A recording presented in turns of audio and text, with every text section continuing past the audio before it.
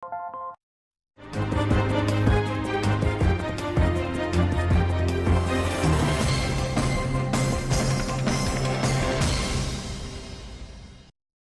mirë, whatever.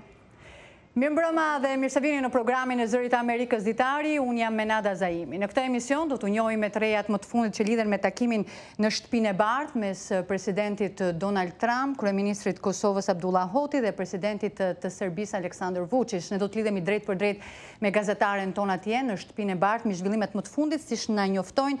Presidenti ka njoftuar një marrëveshje që Kosova dhe Serbia kanë rënë dakord për normalizimin e marrëdhënieve ekonomike. Siç thash, detajet më të fundit do t'i ndiqni vetëm pas pak. Nga zhvillimet të tjera, një person i dyshuar se kishte qelluar për vdekje javën e kaluar një mbështetës të një grupimi të ekstremit të djathtë në Portland të Oregonit u vra dje gjatë një përpjekje për arrestimin e tij. Në Shtetet e Bashkuara, shkalla papunësisë randjeshëm në muajin gusht, krahasuar me një muaj më parë. Do të flasim rreth tensioneve mes Turqisë dhe Greqisë, ato janë rritur ditët e fundit, ndërsa forcat detare turke kanë zhvilluar ushtrime stërvitje të mëdha në ujrat e Mesdheut.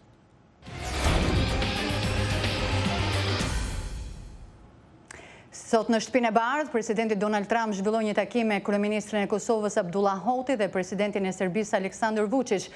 Kjo është era e parë që SBA angazhohet në një nivel kaq të lartë në bisedimet mes dy vendeve në përpjekje për të normalizuar marrëdhëniet mes tyre. Çështjet e trajtuara në takim kanë qenë kryesisht karakterit ekonomik, që synojnë ta bëjnë më të lehtë arritjen e një marrëveshje mbi çështjet politike. Do të lidhemi në këto momente drejt për drejt me kolegen Keida Kostreci, e cila ndodhet në Shtëpinë e Bardhë.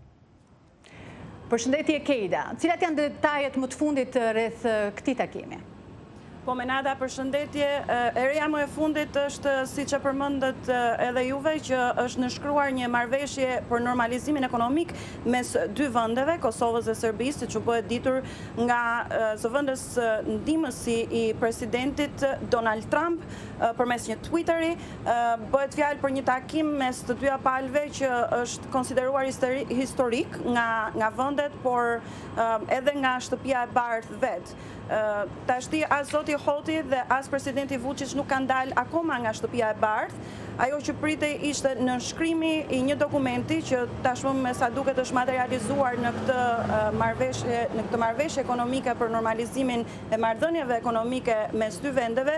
Gjithashtu zoti Hoti dhe presidenti Vučić, kryeministri Hoti dhe presidenti Vučić priteshin që të merrnin pjesë edhe në bisedime trepalshe me presidentin Donald Trump.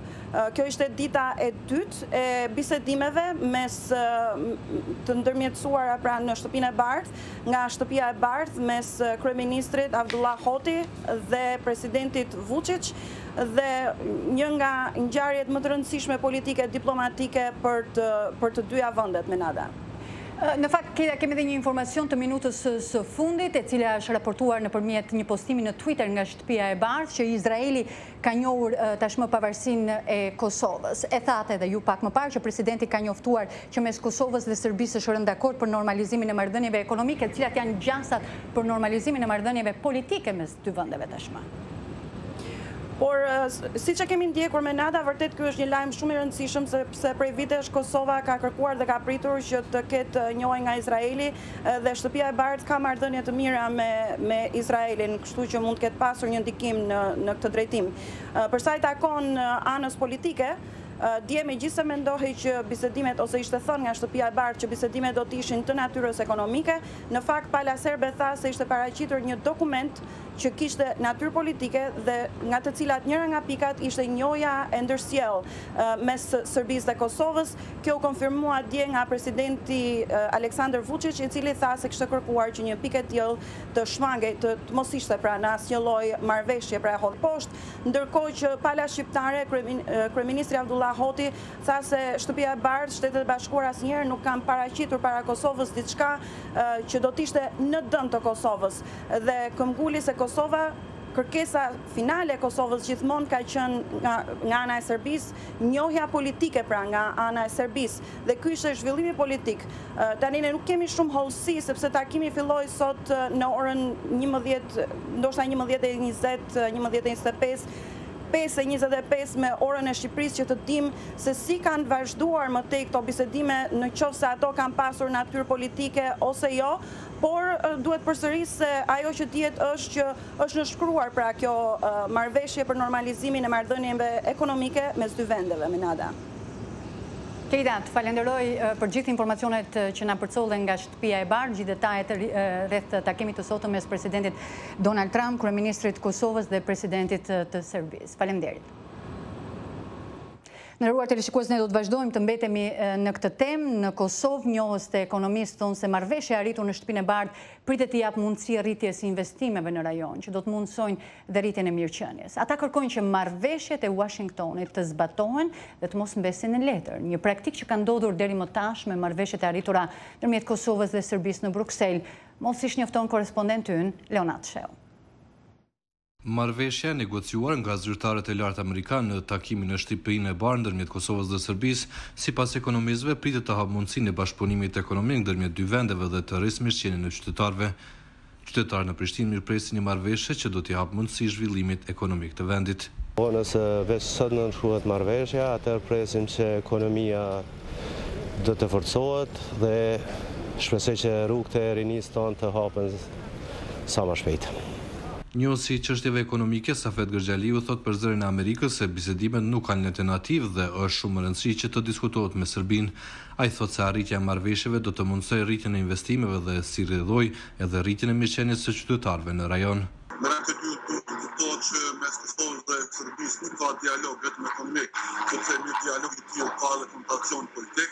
Por në këtë drejtim do të kuptohet që nuk ka negocim të lehtë me Serbinë dhe në këtë drejtim do të falenderon Shtetet Bashkuara të Amerikës që mbështesin një do thotë dialog të tillë.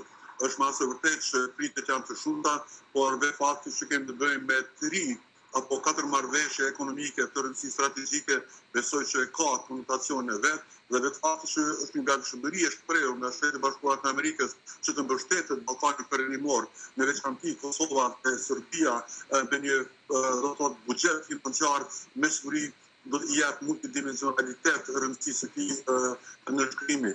Ai thotë se sfidë do të mbetet zbatimi i marrëveshjeve dhe shpreson që Shtetet e Bashkuara do të përdorin autoritetin e tyre për të siguruar një gjë të tillë.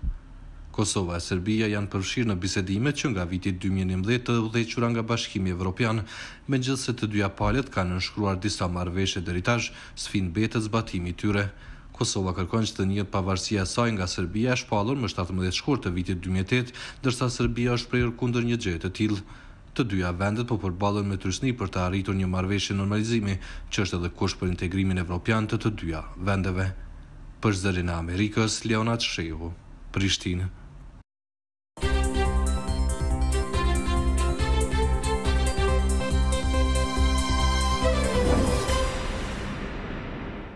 Në Shqipëri, presidenti Ilir Meta nisi sot konsultimet me drejtuesit kryesor të partive politike mbi datën e zgjedhjeve të ardhshme politike. Sipas ndryshimeve të bëra në kodin zgjedhor, votimet për parlamentin e ri do të duhet të organizohen mes 15 prillit dhe 15 majit të vitit tjetër. Ndihni për më shumë korrespondentin ton Armand Mero. Presidenti Ilir Meta ja dedikoi ditën e sotme takimeve të njëpasnjëshme me drejtuesit e partive kryesore politike në vend. Mes gjysmës së 2 të prillit dhe gjysmës së parë të muajit maj të vitit të ardhshëm, ai do të duhet të zgjedhë datën e zgjedhjeve të ardhshme parlamentare. Në fillim ai u takua me drejtuesit e partive të vogla të opozitës, të cilat ishin thuajse të njëjtit mendim se zgjedhjet do të duhet të mbahen më 18 prill. Si data më afërt për zgjedhjet në Shqipëri, duke vlerësuar këtu mungesën e gjatë të legitimitetit të parlamentit shqiptar dhe të institucioneve që burojnë. Kryetari demokrat Lulzim Basha qëndroi mbi 20 minuta në zyrën e presidentit. Pas takimit ai nuk u shpreh për ndonjë datë konkrete. Shumica absolute e shqiptarëve kërkojnë zgjedhje sot, jo nesër. Ata duan zgjedhje sepse janë të lodhur nga propaganda, nga dështimet dhe mashtrimet. Sipas zotit Basha, e rëndësishme është që procesi zgjedhor të jetë i lirë dhe i ndershëm. Në të njëjtën linjë dhe kryetaria e LSI-s Monika Kryemadhi, e cila u shfaq për herë të parë në një takim në zyrën e Kreut të Shtetit. Sipas saj, zgjedhjet do të duheshin bërë që 2 vjet më parë dhe se nuk është çështje date, por është çështje e dhënies së shqiptarëve të së drejtës për të pasur zgjedhje të lira dhe të ndershme. Lëvizja Socialiste për Integrim do të zbatojë çdo vendim dhe dekret të presidentit që është kushtetues dhe do të marrë pjesë në çdo proces zgjedhor, ku i cili do t'ju garantoj shqiptarëve qeverisjen e ardhshme, atë qeveri europiane për cilën kanë aspiruar prej shumë kohësh. Nga ana e tij, kryeministri Edi Rama, i cili qëndroi për një kohë të shkurtër në takim, mësoi të shprehur se Partia Socialiste është e hapur për secilin nga datat që parashikohen brenda afatit, me përjashtim të 2 majit që koincidon me festën e Pashkëve. Por ndërsa pritet që zoti Meta të dekretojë datën e zgjedhjeve, përgatitjet janë ende shumë larg. Komisioni qendror i zgjedhjeve do të duhet të krijohet nga e para me një strukturë të re. Pjesa e angazhimit të këtij institucioni do të jetë ndër të tjera dhe zbatimi i teknologjisë në zgjedhje dhe mundësia e votimit të migrantëve. Nga ana tjetër, kodi zgjedhor do të duhet të pësojë sërish ndërhyrje për t'u përshtatur ndryshimeve kushtetuese të miratuara në fund të muajit korrik, sipas të cilave në zgjedhjet e ardhshme do të votohet me lista të hapura. Për Zërin e Amerikës, Armand Mero, Tiranë.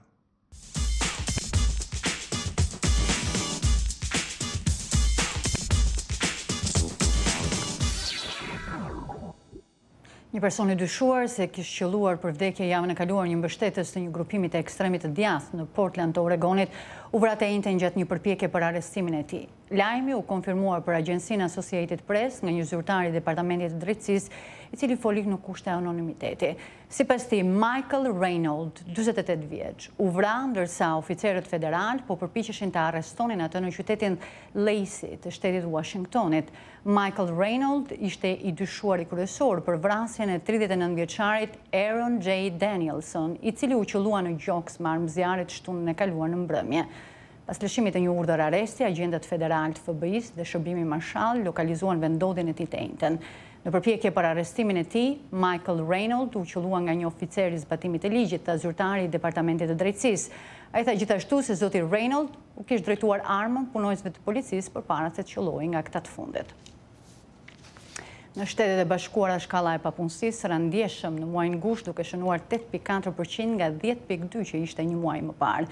Ekonomia ka rifituar deri tani rreth gjysmën e 22 milionëve vendeve të punës të humbura nga pandemia. Megjithatë, punësimi mbetet i avashtë. Raporti i së premtes nga Departamenti i Punës tregon se gati 6 muaj pasi koronavirusi i paralizoi vendin, rimëkëmbja ekonomike është sporadike. Nga bizneset e vogla tek hotelet, restorantet, linjat ajrore dhe vendet e argëtimit, inspektori i gjërë biznesesh po përpiqen të mbijetojnë në kushtet e humbjes klientëve për shkak se infektimet janë ende të larta. Pas rënies në muajt e pranverës, kur ekonomia u tkur me një normë vjetore prej rreth 30%, rritja është rikthyer pasi shtetet kanë rihapur të paktën disa pjesë të ekonomisë. Megjithatë, rimëkëmbja e plot do të kërkojë kohë. Shumë ekonomistë mendojnë se një nivel i konsiderueshëm punësimi mund të jetë i vështirë për të ruajtur, sepse punëdhënësit po operojnë një klimë pasigurie për shkak të virusit. Me vetëm 2 muaj deri në ditët e zgjedhjeve, gara për shtëpinë e bardhë nuk është e vetmja vendimi i rëndësishëm që do të marrin votuesit amerikanë. Një numër i madh garash të ngushta në të gjithë vendin do të përcaktojnë nëse republikanët do të mbajnë shumicën e tyre me 53 vende në Senat prej 100 antarësh, një dinamik që do të ketë pasoja të mëdha për agjendën politike të vendit gjatë 2 vitet e ardhshme. Kuvendi republikanë Charlotte ka përfunduar, por betejë politike në Karolinën e Veriut nuk ka të ndalur. We're being tested as a country, but I've always run to the fight. Senatori i këtij shteti, Cal Cunningham, është një nga shumë demokratët në gjithë vendin që kandidon për të sfiduar republikanët, si kundërshtarin e tij Tom Tillis. I grew up with strong parents and humble people and humble places. Me zonat e saj rurale, urbane dhe periferike, Karolina e Veriut është një tregues ideal i peizazhit politik të vendit. North Carolina is very much a microcosm of the nation as a whole. Karolina e Veriut është si një mikrokozmos i vendit në tërësi, sepse shteti ynë është thellësisht i ndarë. Janë ata pak votues të pavendosur që mund kalojnë nga njëra në tjetrën, që e bën Karolinën e Veriut aq konkurruese. Sondazhet tregojnë se demokrati Cunningham kryeson ndaj republikanit Tillis me rreth 5%. Presidenti Trump po luan një rol kryesor në këtë garë. Dinamikat kombëtare janë të dukshme këtu në Karolinën e Veriut, veçanërisht për garën e Senatit. Tom Tillis ishte shumë i afërt me presidentin Trump përpara Covidit, Por kur goditi pandemia, ai filloi të pozicionohet më shumë drejt qendrës, duke mos folur shumë për Donald Trumpin. Koronavirusi është gjithashtu një çështje kryesore në Iowa, ku senatorja republikane Joni Hurst është e mbërthyer në debat me sfiduesen demokrate Teresa Greenfield për shkak të pandemisë. Një treguese dinamika kombëtare do të luajë më shumë rol në garat e Senatit këtë cikël zgjedhor, thon analistët. Ne presim të shohim nëse njerëzit mbrojnë presidentin dhe trajtimin e pandemisë së koronavirusit nga ana e tij, apo nëse përpiqen të distancohen paksa. Dhe kjo do të varet nga sa ka ndikuar pandemia në secilin shtet. Në Maine, Susan Collins ka marrë mjaft vërejtje pas votës së saj që vendosi konfirmimin e antarit të gjykatës së lartë Brett Kavanaugh dhe shpallit pafajshëm presidentin Trump në gjykimin e fajësimit në fillim të këtij viti. Ajo është pas fiduese Sarah Gaiden, e cila grumbulloi miliona dollar duke kritikuar pikërisht këto votime të senatores Collins. Por në Alabama, mbështetja e presidentit Trump për republikanin Tommy Tuberville ka qenë një shtysë e madhe dhe i ka dhënë atij një epërsi të madhe ndaj demokratit Doug Jones, i cili ka të ngjartur mbas. E gjitha do të varet nga pjesëmarrja dhe veçanërisht në vendet ku Trump i fitoi papritur në 2016 dhe në aftësinë e këtyre senatorëve për të përdorur dinamikën e shteteve të tyre në mënyrë të pavarur nga zgjedhjet e përgjithshme. Demokratët shpresojnë gjithashtu të fitojnë vende në Colorado dhe Arizona. Ata do të duhen të marrin 3 vende nëse Biden i fiton dhe 4 nëse ai u mbet. Tensionet mes Turqisë dhe Greqisë janë rritur ditët e fundit, ndërsa forcat detare turke filluan një stërvitje të madhe në ujërat e kontestuara të mesdhehut lindor. Mosmarrëveshjet e reja mes dy vendeve historikisht rivale morën shkas nga zbulimi i gazit natyror në atë pjesë të detit për të cilët të dyja palët kanë pretendime. Asnjëra palë nuk duket, me sa duket në këto momente kemi një lidhje të drejtë për drejtë në fakt me gazetaren tonë e cila ndodhet në shtëpinë e bardhë. Ajo ka në krah të tij, siç më njoftojnë, kryeministrin e Kosovës Abdullah Hoti. Për ty linja Keita. Po Menada, jemi këtu me kryeministrin Abdullah Hoti, i cili sapo doli nga takimet në shtëpinë e bardhë, pra, dhe pa humbur kohë, po fillojmë nga pyetjet. Na flisti pak për marrëveshjen që u nënshkrua dhe gjithashtu u cekën tema të tjera sidomos politike në këtë takim. Në që është një ditë e madhe, shumë e rëndësishme për Kosovën dhe për regionin. Marrëveshja ka të bëjë me normalizimin e marrëdhënieve ekonomike në mes të dy vendeve dhe me mbështetje të projekteve të mëdha infrastrukturore që i lidhin me mirë ekonomitë të dy vendeve, që krijojnë qasjen më të mirë në regionet dhe në Evropë dhe që krijojnë qindra mira vende të reja të punës në të dy vendet edhe për te të dy vendeve në mbar region. Unë dëshiroj të falenderoj administratën amerikane për mbështetjen e fuqishme. Një lajm shumë i mirë për Kosovën, sot është pjesë e marrëveshjes, unë tani sapo kreva diskutimet e nevojshme, ne presim të marrim shpejt njohje nga Izraeli edhe të vendosim marrëdhënie të shpejt diplomatike edhe bashkëpunimin ekonomik në mes të dy vendeve. Unë besoj që kjo është një arritje shumë e madhe me ndimin e Shtetit të Bashkuara të Amerikës në këtë shtëpi tepër të rëndësishme të shajt për Kosovën dhe për shqiptarët, janë arritur gjithmonë marrëveshjet të mira dhe kësaj radhe. Marrëveshja i hap rrugë normalizimit të plot të marrëdhënieve mes të Kosovës dhe Serbisë deri tek njohja reciproke. Por kjo është çësia që ne kemi ndjekur dhe që na është kërkuar nga presidenti Trump dhe nga ekipi i tij, i shkëlqyeshëm që kanë shtypur përpara këtë marrëveshje. Kur thoni që i hap rrugë, atëherë çfarë është ndryshe në anën politike sot që nuk ishte dje? Dhe çfarë u bë lidhur me temat e diskutuara dje për njohjen e ndërsjell? Pak më konkretisht, do të thënë, si do ta interpretonit këtë afrime, një hap konstruktiv? Sot është hapi i parë drejt normalizimit të marrëdhënieve ekonomike edhe drejt marrëveshjes finale. Kjo sotit nuk është marrëveshje finale mes Kosovës dhe Serbisë. Është një marrëveshje për bashkëpunim ekonomik, për normalizim të marrëdhënieve ekonomike në mes të dy vendeve, por unë e shoh dhe gjithë ne bashkë e shohim si një hap të madh, shumë duke parafruar marrëveshjen finale që është njohja reciproke. Unë thash edhe publikisht këtë çështje për neve kjo nuk kupton një arritje të madhe drejt finalizimit të marrëveshjes. Çfarë ndodhi me atë pikën që bën të fjalë për njohjen e ndërsjellë? U la për një kohë të mëpasshme, si do të vazhdojnë bisedimet? Bisedimet do të vazhdojnë sigurisht. Unë të hënën do të jem në Bruksel, prapë në takim me presidentin Vučić, për të diskutuar për arritjen e marrëveshjes përfundimtare për njohje reciproke. Ju falenderit juve. Falenderit që ishit këtu me ne.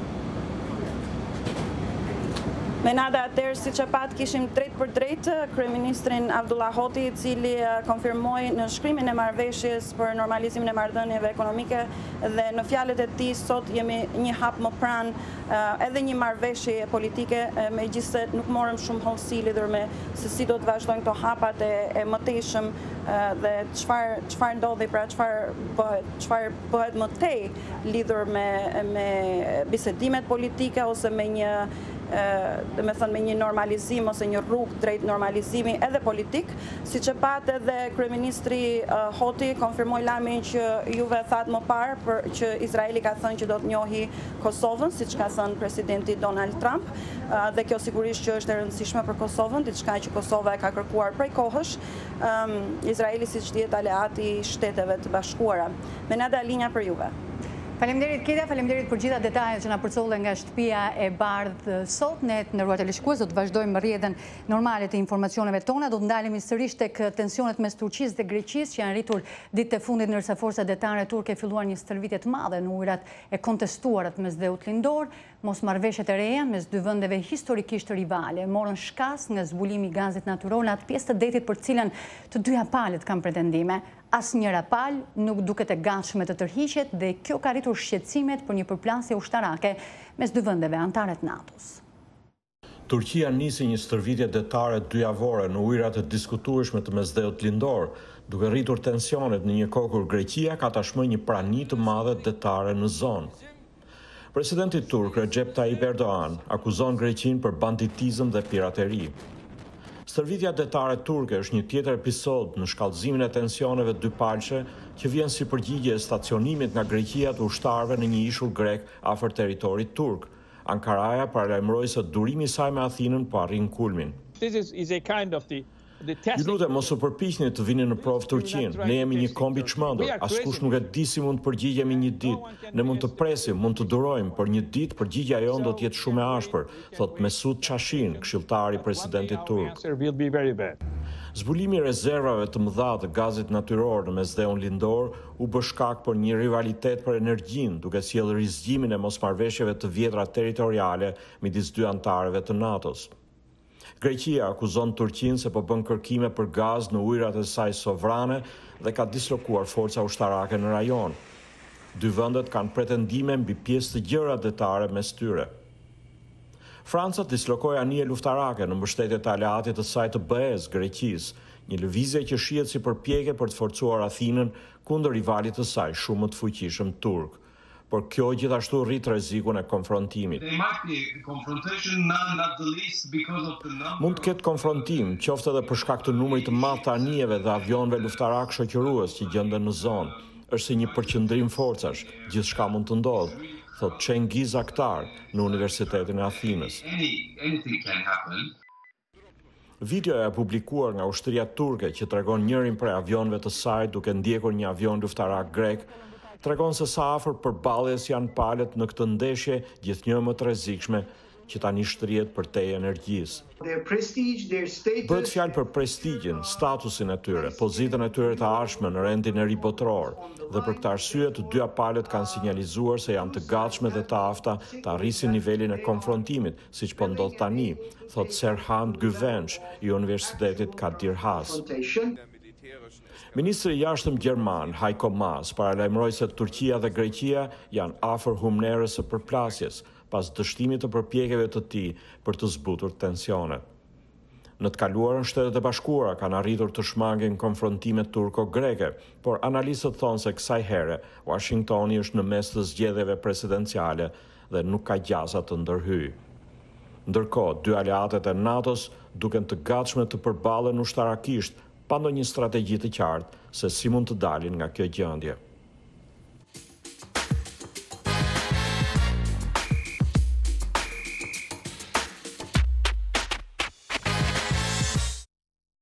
Sipas një raporti të grupit të biznesit Partneriteti për qytetin e New Yorkut, rreth 1/3 e 240.000 bizneseve të vogla të qytetit nuk do të mundet të hapen kurrë pasi të kenë mbaruar pandemia e koronavirusit. Mes tyre ka bizneset të vogla në pronësi të grave. Zëri Amerikës bisedoi me sipërmarrëse gra në lidhje me përpjekjet e tyre për të mbijetuar në këtë kohë pandemie. Maja Aquaviva nuk e vizitoi restorantin e saj, që kur u detyrua ta mbyllte në mars për shkak të pandemisë. Për më shumë se 7 vjet, restoranti i saj ka qenë si shtëpi e dytë për të. Gjyqja ime e quante shtëpinë e saj Oda Sali, që do të thotë shtëpi prej druri, që zakonisht ndërtohej në male. Njerëzit vinin këtu pikërisht për të gjetur ndjesinë dhe shijen e shtëpisë. Oda House ishte restoranti i parë në Manhattan që prezantoi newyorkezët me kuzhinën gjeorgjiane. Askush nuk besonte se një restorant gjeorgjian do të ishte kaq i suksesshëm. Njerëzit nuk e dinë se ku është Gjeorgjia dhe ju mendoni se do të mund të shisni kachapuri, chakapulli dhe kinkali. Restoranti u kishte mbijetuar shumë sfidave, por përballimi i pandemisë ishte shumë i vështirë. Megjithse pronari ndërtesës i ofroi zonjës Aquaviva një zbritje për qiran, puna vetëm për porosit me telefon nuk ishte mjaftueshme. Restoranti Oda House u detyrua të mbyllej si shumë restorante të tjera të zonës. Vetëm në këtë blok ka 8 lokale të boshatisura. Njerëzit nuk duan të merren me biznesin e restoranteve këto ditë. Rreth 3.000 biznese të vogla në pronësi familjare thuhet se janë detyruar të mbyllen që nga marsi, kur restorantet në qytetin e New Yorkut u detyruan të mbylleshin për shkak të pandemisë. Pronarët e bizneseve të vogla shpresonin se do të mbijetonin goditjes financiare. Pavarësisht nga lehtësimi që ofroi një paketë federale stimuluese, shumë prej tyre nuk mbijetuan. Sipas shifrave të Departamentit të Punës në New York, bizneset e vogla punësojnë më shumë se 3 milion njerëz, rreth gjysma e fuqisë punëtore të qytetit. Bank Street, libraria më e vjetër për fëmijë në qytetin e New Yorkut, u mbyll për shkak të pandemisë. Ne kemi qenë gjithmonë vendi ku fëmijët mund të vinin pas shkollës dhe të uleshin e të bënin detyrat e shtëpisë. Ata mund të vinin edhe të shtunën në mëngjes për leximin e tregimeve, historive dhe të mësonin së bashku me mësuesit e tyre për rëndësinë e librave. Për disa breza të banorëve të New Yorkut, kjo ishte një librari e preferuar. Gjatë gjithë këtyre viteve, biznesi menaxhohej nga gratë. Menaxherët e dyqanit thonë se punonjësit nuk mund të angazhoheshin më me lexuesit e vegjël për të shitur libra për fëmijë. Tani klientët po porosisin libra nga ne dhe po kërkojnë që t'ua dërgojmë me postë ose thonë ne nuk jetojmë në qytet, u larguam në fillim të pandemisë dhe nuk do të kthehemi. Lalita Kamet shpreson se nuk do të detyrohet të largohet pas 3 dekadave të shitjes së parfumeve në dyqanin e saj në Manhattan. Ajo thotë se kërkesat ranë që kur filloi pandemia. Shitjet ranë 90%. Deri më tani pothuaj askush nuk po hyn në dyqan, ndoshta një person në ditë. Ka raste kur nuk vjen asnjë klient. Zonja Kamet thotë se pandim nga qyteti, dyqani i saj ndoshta nuk do të mbijetojë. Ndërkohë ajo shpreson se një vaksinë e sigurt dhe besueshme do të vinë në kohë për të shpëtuar newyorkezët dhe bizneset e tyre. Të nderuar teleshikues, ishin këto materialet e përgatitura për ditarin e sotëm. Unë ju falenderoj që na ndoqët. Natë më mirë.